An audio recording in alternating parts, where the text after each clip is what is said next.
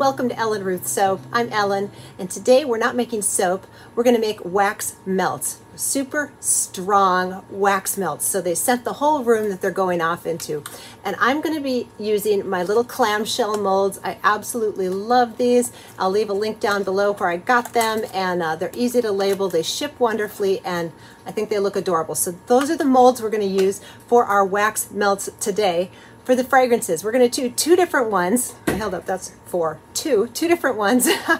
I'll be using my strawberry cheesecake from Nature's Garden, and this did not have great reviews for cold processed soap, so we're using it in wax melts because it smells amazing. It didn't have bad reviews on soap, but it caused a slight separation, and it discolors, and so I'm like, you know what, it smells fantastic, let's use it in a wax melt.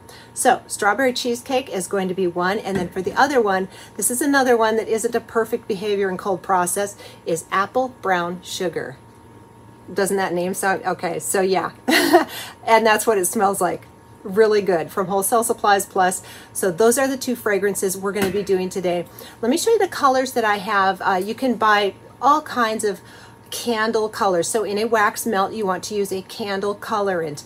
You can use micas, but they don't absorb. They will make sort of a beautiful swirly look in your melted wax, but they don't really color. It's more like a galaxy look in there because they're not wax soluble, if you will.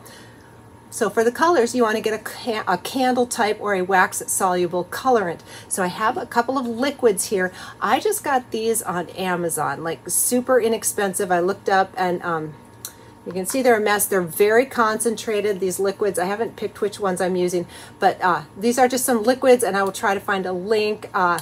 If you just look up candle colorants on Amazon, you will see a whole slew of them. So those are liquid ones that I got, and then I also got these candle dye chips.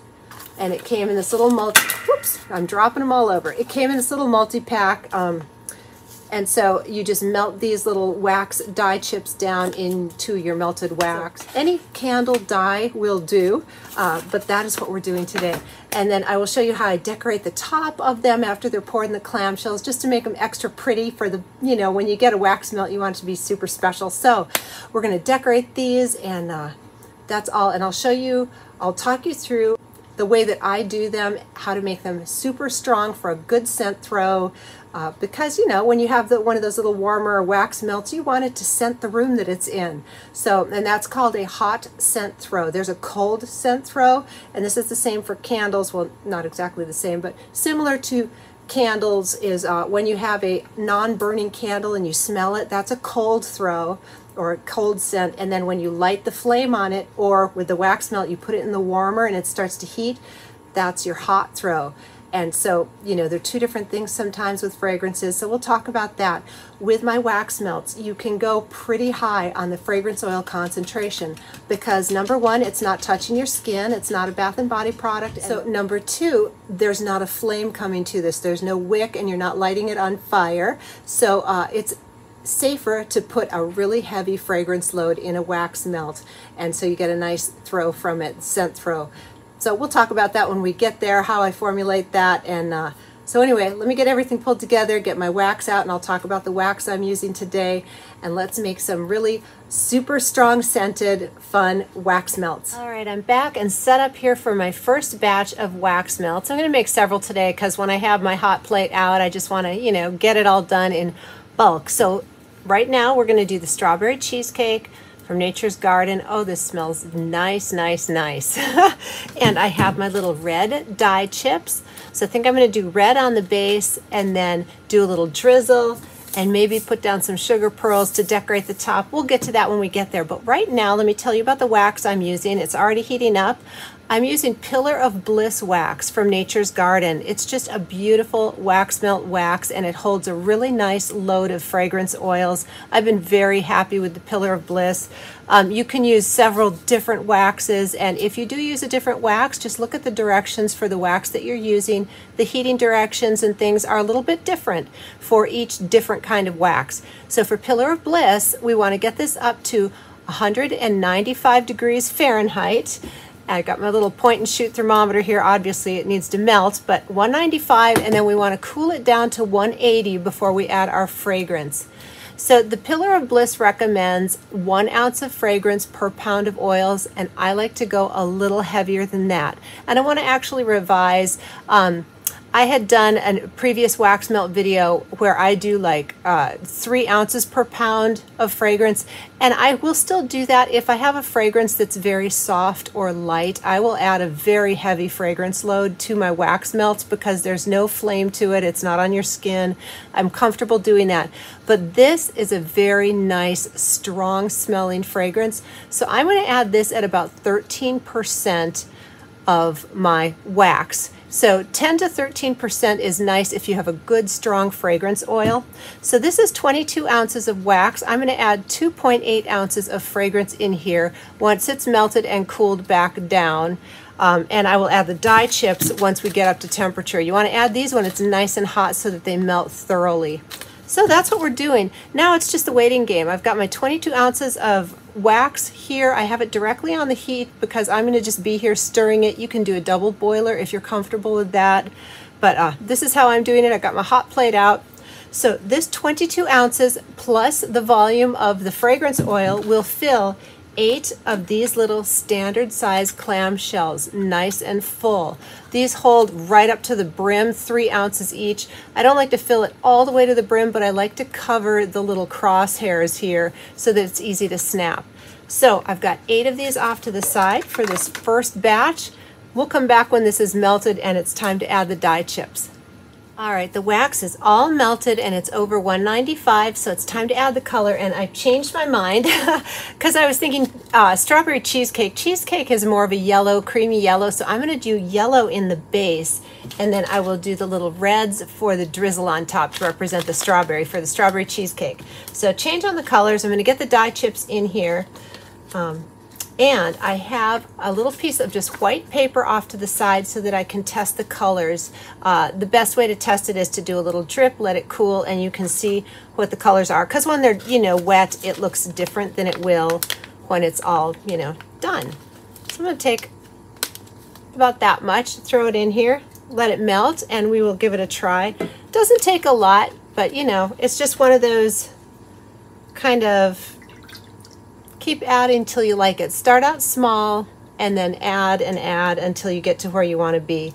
It's better to start out small and add than to put too much in there because, you can only get so yellow and then the rest is a waste. So start out small. This is nice and hot. And the stirring of the color in here helps to cool it down because now we want to come down to that 180, 185 to 180, and then we will add the fragrance and get it poured. All right, I think that's all melted in there, so just kind of let it drip and do a couple of drips here and let it cool for a second. And that is a pretty kind of buttery yellow. I'm actually going to let that ride. It's a very soft yellow because cheesecake's not bright yellow. It's got that sort of creamy yellow. I'm happy with that. So we're just waiting on the temperature. So now I'm just going to stir this occasionally and keep taking the temperature until we hit, under 185, and then we'll get moving forward. All right, we are down to 180. So here is my fragrance oil that I've pre-measured. Oh, that smells nice. Oh, so good. All right, and you want to stir it several times one direction, and then several times the other direction. You just want to make sure it's really well and incorporated before you start pouring, and that is great. Oh, it smells so nice. All right, let me scoot these over. And I just have a little sticky here that says strawberry cheesecake that I'm going to leave near this so that as I get to pouring several, I will know what's what. So this pitcher is okay to pour with, smaller pour pitchers might be a little easier, but I have my little paper towel here to catch any drips. So you just got to pour slowly and carefully because it is very hot, and I want to fill these up very full.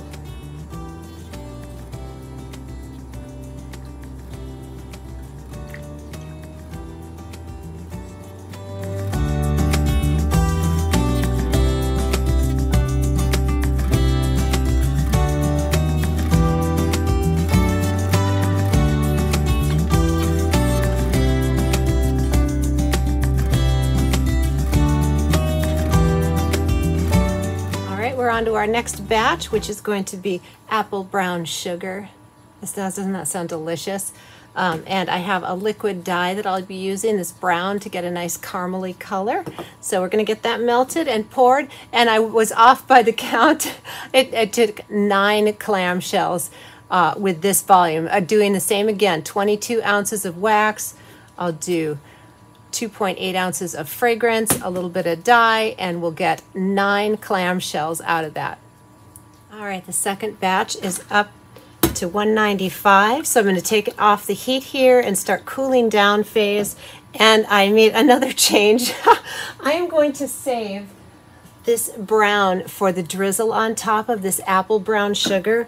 And I have seen Eve over at Eden's Secret use mica in wax melts, and it's so beautiful. So I'm actually going to use a mica in this, and it makes like a galaxy swirl. So let's add a little of this crimson red mica, which will represent the apple, and then the drizzle will be the brown sugar. And it's such a pretty effect when it goes in here. So it makes just a beautiful swirly. Isn't that pretty? And as it melts, it's going to do this sort of galaxy swirl. When this melts in the warmer, it gets this just sort of, you know, shiny, swirly galaxy effect, which I think is beautiful. So we're going to let this cool down before we add the fragrance, and we'll get to pouring.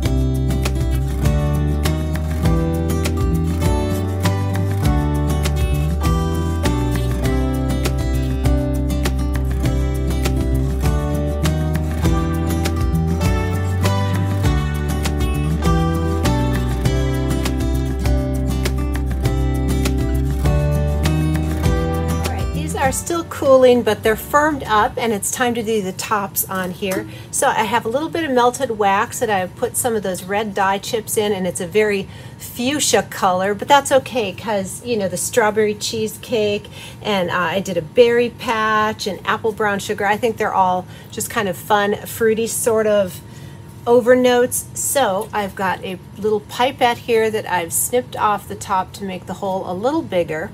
And I'm going to just do some drizzles on a few of these and see how I like it. On the berry patch, I think I will do my sugar pearls on the berry patch because I think the colors look really good with that. So let's just get some sucked up in here and just do a little drizzle back and forth. It's so pretty. It just adds a little dimension. I think it makes it look really pretty.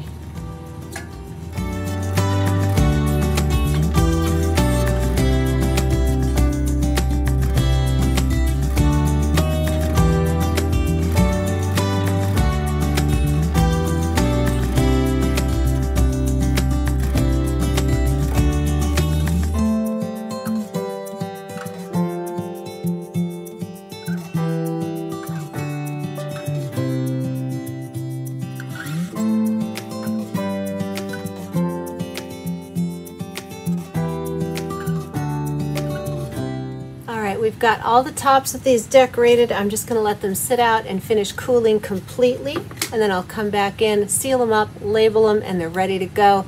I let them sit and cure for about a week before I put them for sale. It just helps the wax to really stabilize. So anyway, there they are, and I think they're just adorable. I love how they came out. It smells really good in here. All right, it's the next day. I let these sit overnight before I closed up the clamshells.